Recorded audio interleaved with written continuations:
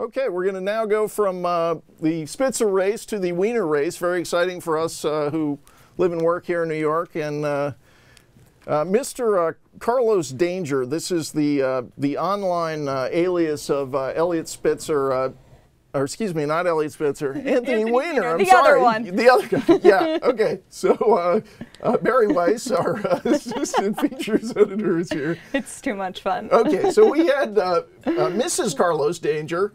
That would be Huma Abedin, who is married to Anthony Weiner, disgraced former congressman, now running for mayor, not to be confused with our disgraced former governor, who's now running for comptroller.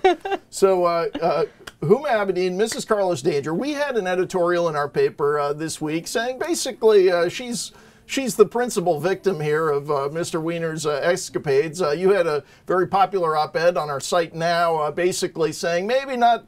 She's not quite as sympathetic a character as you might think. But I guess the question now is what is the future for Huma Abedin? A story in the New York Post suggesting that she's kind of the engine of Mr. Weiner's fundraising. Oh, I think it's Huma for mayor, Huma for president. I mean, I think that you see this entire, it's quite unbelievable actually, even going back as far as 2007, there's this unbelievable profile of her in the New York Observer, where you have people like James Carville, you know, the biggest kind of stars in the Democratic political firmament, bowing down to this woman, saying, you know, if Huma would run, we would support her all the way. You have Oscar de la Renta saying that he loves her. She's the most glamorous woman in Democratic politics. I mean, so they're all, and the New York Post story kind of speaks to this, where all of these donors, they don't care about Anthony Weiner. They think Anthony Weiner's a joke. They're giving to him because of his wife. So she's kind of an essential ingredient, actually, to his political comeback,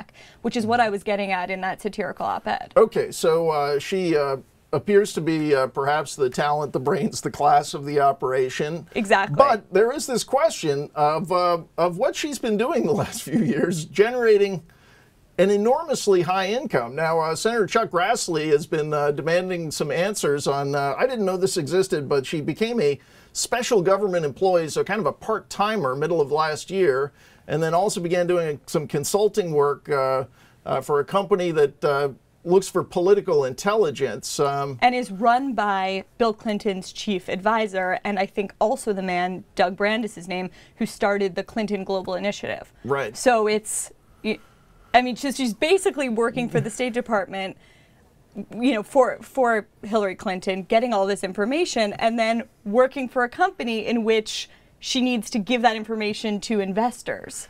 So it seems like a clear conflict of interest. And we're talking about quite a bit of money, given that I think the reason in letters to Mr. Grassley, she said she left full-time employment with the government was because she had to be home to care for her son, which seems like a wonderful thing to do. But and somehow she's bringing in over $250,000 doing that. Yeah, so this might be a question for her if she ever wants to move from the spouse to the candidate role. Right. But I think it's also a question for taxpayers, and you know, not to pick on her specifically, but question here on what kind of outside income people should be able to gather when they're working for the government. Definitely, but I think that if she's able to get past the sexting, and if she's able to answer these questions that Senator Grassley's raising, who knows? I think she could have a very, very bright political career.